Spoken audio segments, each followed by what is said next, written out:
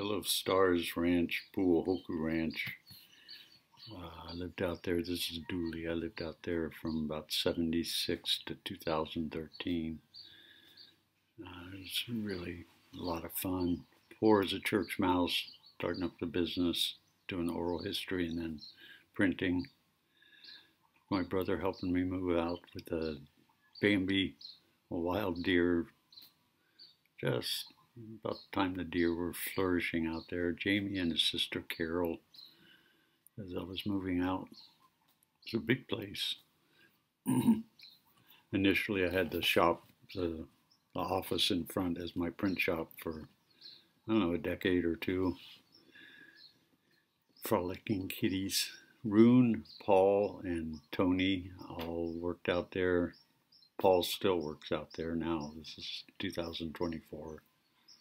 Kukuyo Lanikala. Around 2010, 2013. Doing pretty well. Finally got some water and replantings. Glenn sitting in the truck. Really good friend, Glenn Davis. Glenn Kanemo Davis. Han Lima, Hans and Jamie. Hans, the mechanic, and this is front row. Koshari, Jamie's son.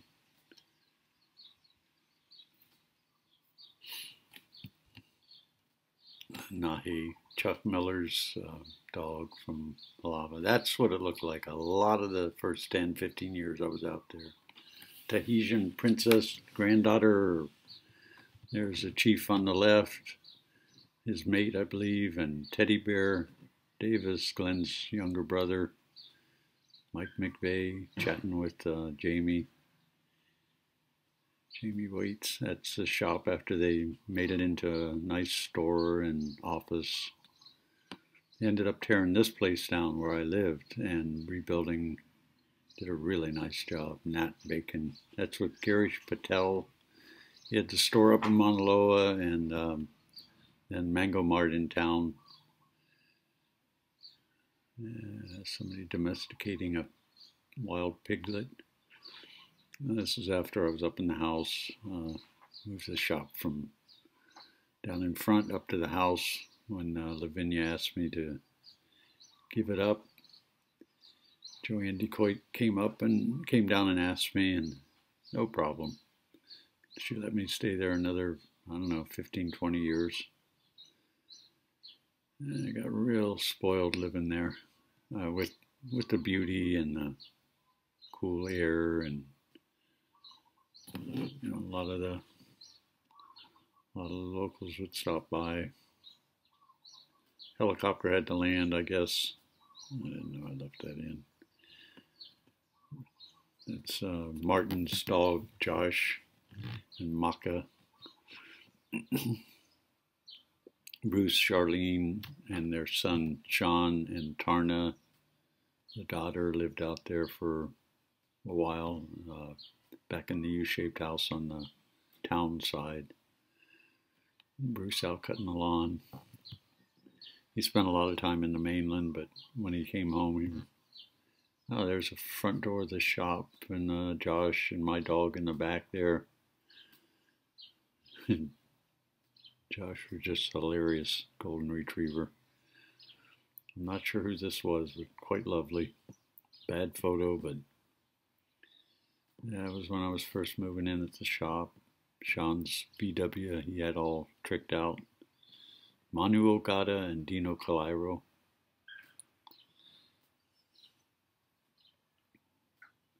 That's back towards the butcher's corner of the meat store. There had formerly been a meat store and accountant's office and mail store. Last stop for gas on the way to Halava before. There's a gas pump out on the corner. My two dogs. Right at mile 25, Cattle Drive. It's down at the scale house.